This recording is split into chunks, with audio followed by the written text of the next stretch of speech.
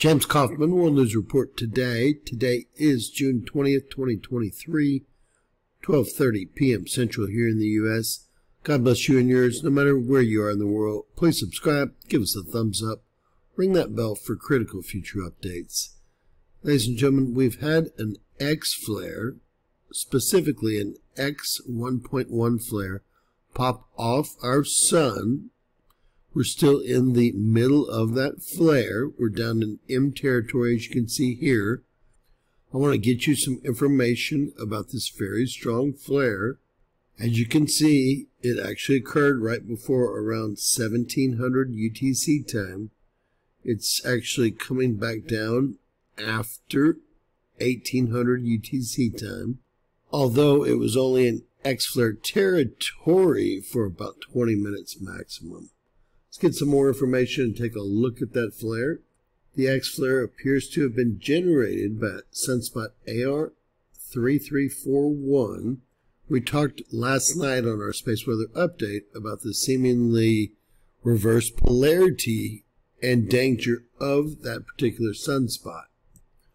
According to NASA, it's only a beta sunspot, not very complex at all, whereas 3333 has turned into a beta gamma sunspot.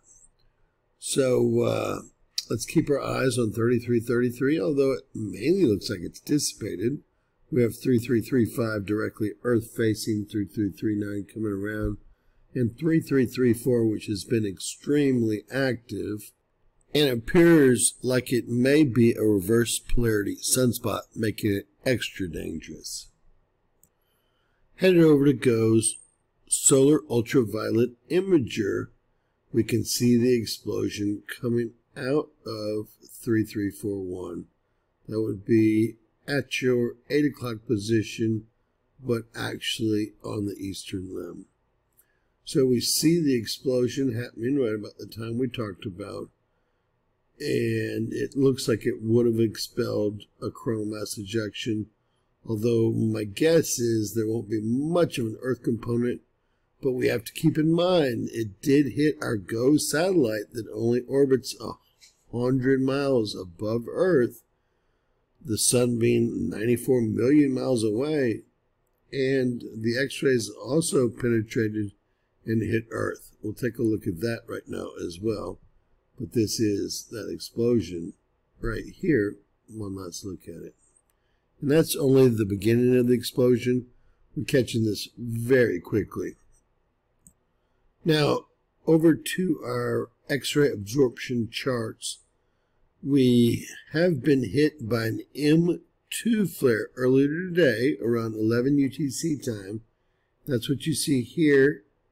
It's a substantial hit over Africa and all of Western Europe. I'm guessing that is from AR3333. And you can see how strong that M2 flare gets. Wow. As we move on further through the day, this is going to be the big hit. We've had lots of flaring today. It's been a very busy week. You can see that was another strong flare there.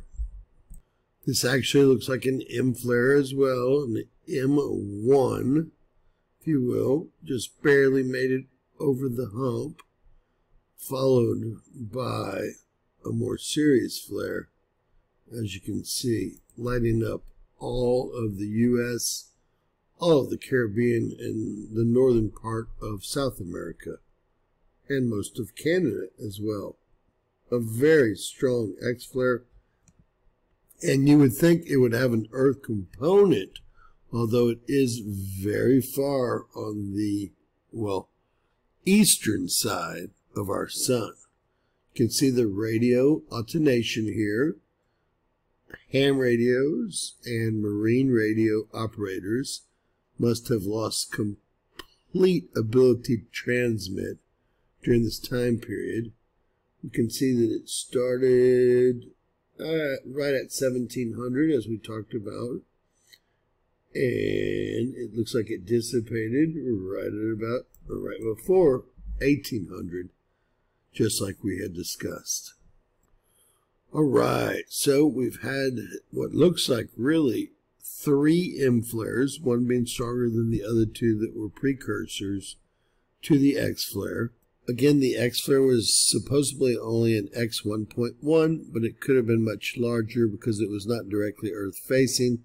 This is what our GOES satellite picked up.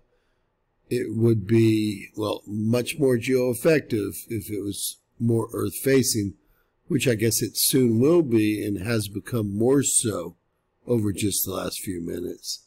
God bless each and every one of you guys. Share, subscribe, and always remember that anything's possible.